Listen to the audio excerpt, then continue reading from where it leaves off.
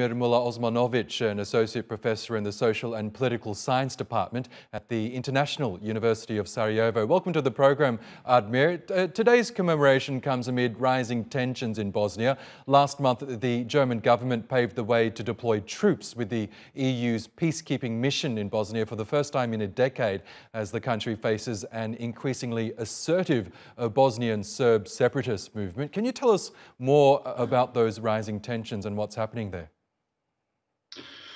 First of all, thank you for having me today. And yes, you are correct. You are right. The rising tensions we can witness on daily basis. I think not only in Bosnia and Herzegovina, but all around the Western Balkans, in Montenegro, for example, where the government is on the very shaky legs.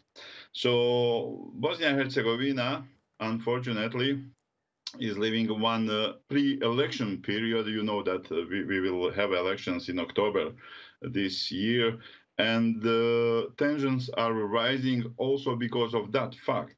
But at the first place, unfortunately, we can say that these anti-Bosnian politics somehow gathered around two politicians, very strong politicians in Bosnia and Herzegovina, Serb Milorad Dodik and Croat Dragan Čović, are trying to finish something what was started in some 30 years ago, when the dissolution of Yugoslavia meant for these nationalists also the dissolution of Bosnia and Herzegovina. So both of them and all the supporters around them are believing that the time has come that these politics will win and the Bosnia and Herzegovina will be split, will be finished as a state.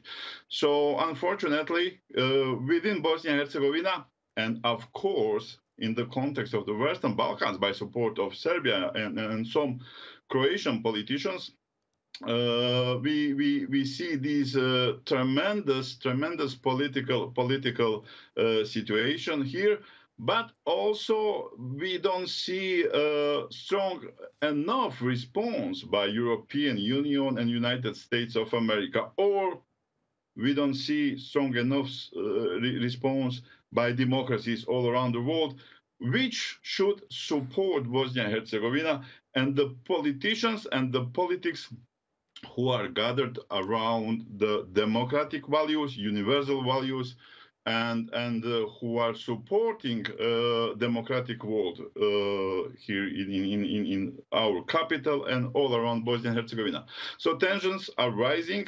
I believe, unfortunately, that this is not the peak. It will go higher, but with, and I will underline it, support of the EU, United States, Turkey as well, we can prevail it, and probably next 4 years finish with these anachronic nationalist politics who are attacking Bosnian statehood. And Admir, can I just ask you to quickly reflect on the terrible Srebrenica massacre? The Dutch government became the latest last month to apologise for its failure to do more in terms of its UN peacekeeping contingent at the time in 1995. Explain to us, do you think that the UN has learned from its perceived failures that led to this terrible atrocity back in 1995?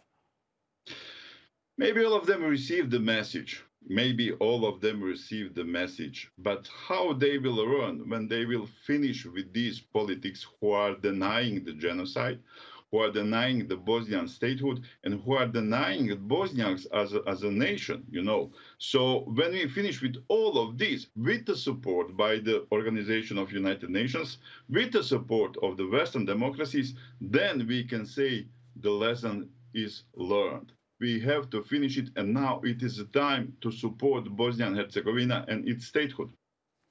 Okay, Admir Mulaosmanovi, always really good to get your thoughts on the issue. Thank you again for joining us on TRT World. Thank you so much. Thank you.